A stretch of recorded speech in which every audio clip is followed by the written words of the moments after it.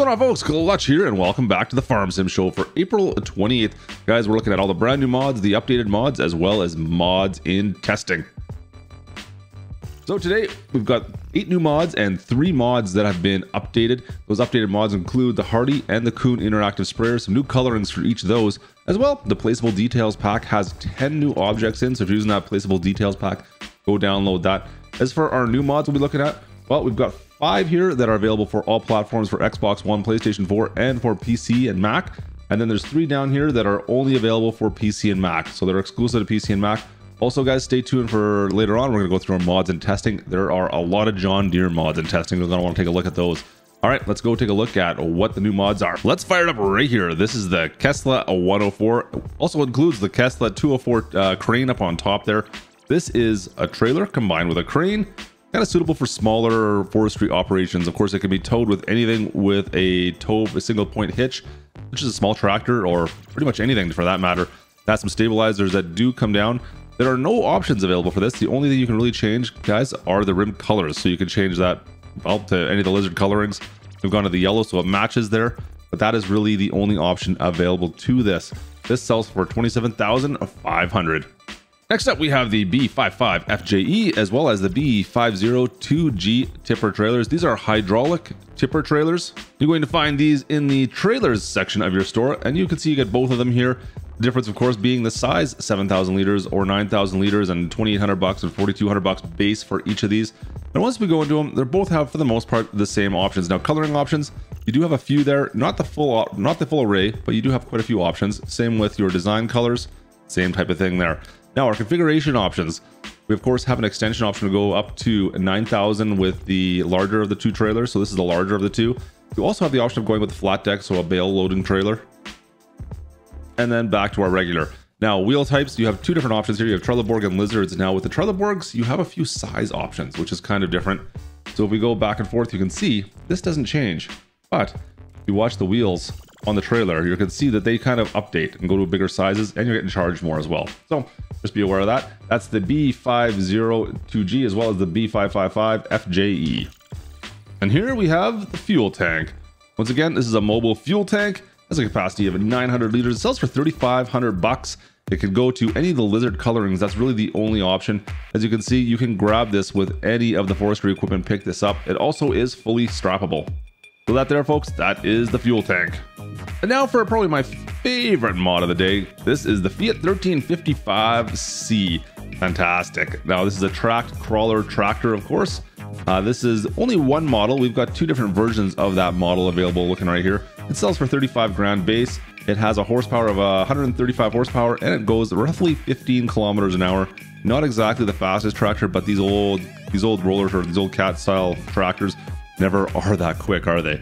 You got a couple different options, as you can see. The 3-point hitch is an option. Of course, the roof up here is an option. We've got a bit of an engine cover on this one that is also an option. There are a couple track options as well as the weight option on the front.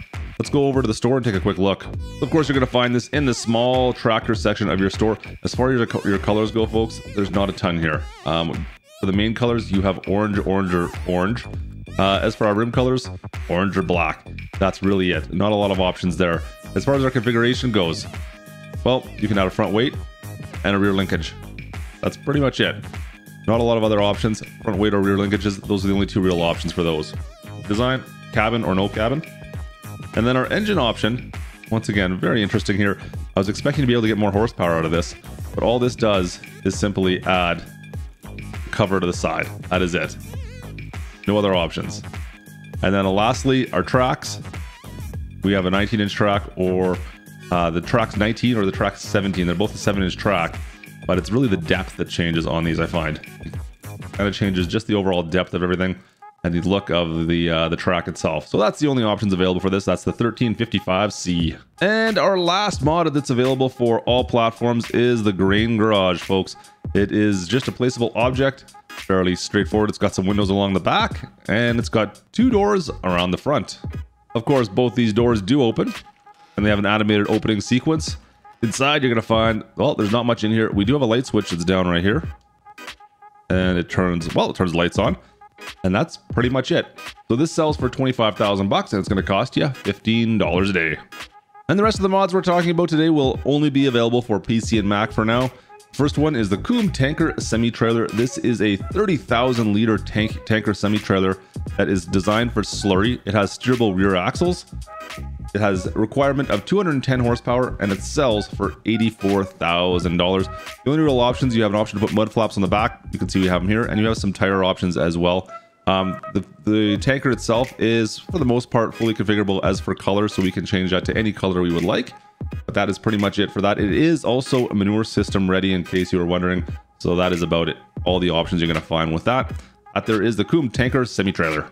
And here we have the MH from 3000, very similar to the roto arm we had a few weeks back.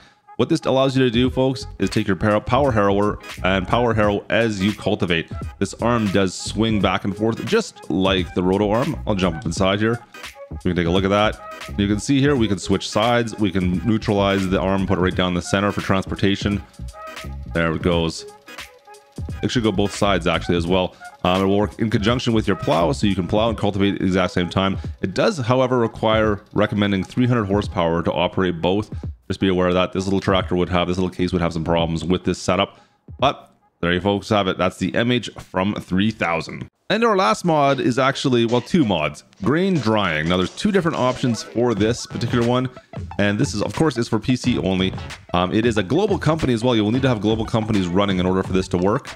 And there's two different versions. From the outside, you wouldn't be able to tell the difference between the two, so we've only placed down the one. I'll tell you exactly how the differences work. But grain drying, what it does is it takes any of your grains and, well, it dries it. So we can see down below all the different grains it can take. And like I said, this is a bit of a multi-fruit map or a multi-fruit silo as well. So there are a few extras from your base wheat, barley, oats, canola, soybeans. We've got some poppies. We've got some spelt. There's a few other ones in here. I'm not sure what else we could possibly have it. I have to go through the whole list, but there's a few different options in here. But the nice thing about this is it increases the value of your crop. So if we go into our store, we'll take a look now, and you can see if we go all the way over here. So our first three are grain, our barley, our wheat, and our oats.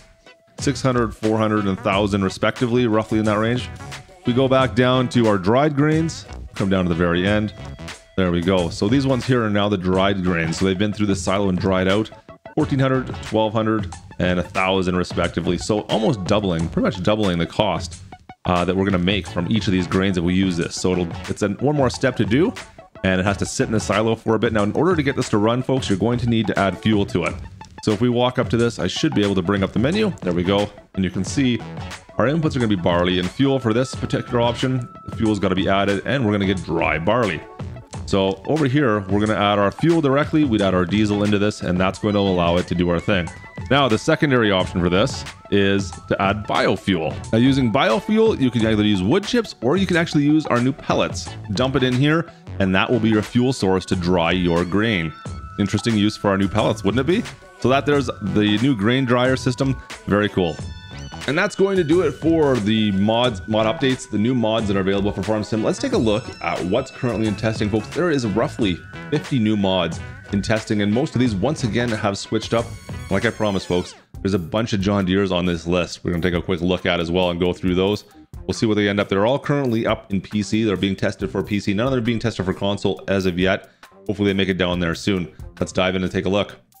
Starting with the Agro-Lift AUS2-H, the Bomer FrontCultivator, the Consum Comet VVT 32, Dreisternhof, egg storage, the FENDT pack, as well as an update to the FlatMap, the Hilken BM 5000, another global company, Honey Production, Iberian's South Lands, and into the John Deeres. Here we have the John Deere 6000 series, the John Deere 7R, the John Deere 7R, my 2020 series, the John Deere 843 wheeled feller, as well the John Deere Starfire 6000 pack, KFMR Goliat 8040 ALU, the Kongskilde Vibro crop, the Lizard G2, as well as MaizePlus Forage extension, the Marxen ST 3.25. We got some new bales, Pack La Campagne, pick bottles, the RABE 5 shares plow. We have an update for Sandy Bay 19 is back on the testing list. Sosnovka, the straw tray, as well as the toolbar. I'm curious to see what this one is. If this is a toolbar for an anhydrous pack, that would be pretty cool. So folks, that is going to do it for mods and testing for PC. The rest we're going to be looking at are being tested currently for console. Right off the bat, we got an update to the Adurante Pack, the Case IH RB465 baler, the cattle pasture, the Easy Sheds pack, the fuel tank, which was obviously released just today. Got a Hardy Interactive Sprayers, which was also just released today. The KESLA F104 also just released today. I'm seeing a trend here.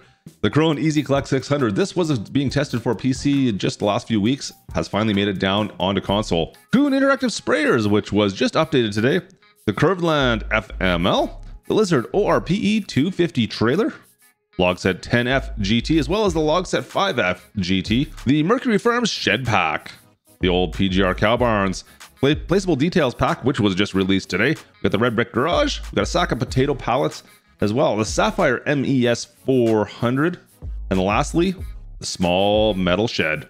So folks, we're down to 187 mods. That's down a couple from the last 2 days, I guess it's been. It's over the weekend there. Average wait time is 5 work days. So 187 mods currently waiting to be tested. Hopefully we see some more of these come out in the next couple of days.